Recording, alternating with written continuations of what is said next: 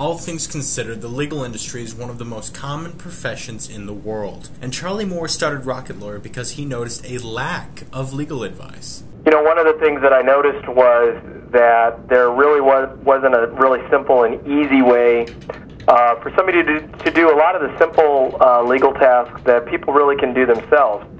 I saw that there were sites that had legal forms and sites that had legal information, but in my opinion, nobody had really pulled together a really simple and easy interactive process where in 10 minutes or less a person could write a will, a person could start a business, and get complete satisfaction in, again, a matter of minutes. So how does Rocket Lawyer work, Charley? So for a lot of common situations like writing a will or starting a business or doing a trademark or simple contracts, buying a car, doing a bill of sale for a vehicle that happens thousands of times a month in the United States.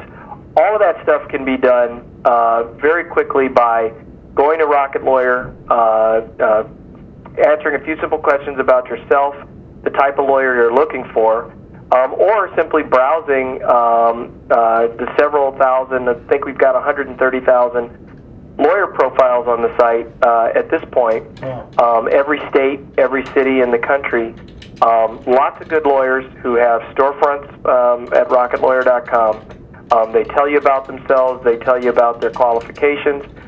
There are reviews of those lawyers that other consumers have written to give you a guidepost in terms of how effective the lawyers are. And so really all the information is right there on the web. And the best part of all is you can actually now engage the lawyer, send the lawyer an invitation to help you, just like sending somebody an invitation to be your friend on Facebook. No doubt there's been an increase in social networks over the past decade, from MySpace to Facebook and Craigslist. Now Rocket Lawyer is one site that bridges the professional service gap in social networking. It's that simple to engage a lawyer, and the lawyer is going to actually help you online. They can use our communication system. You can talk to them on the phone if you want. You can use video. More and more lawyers are posting video about themselves and their practice to help people get familiar with them. So,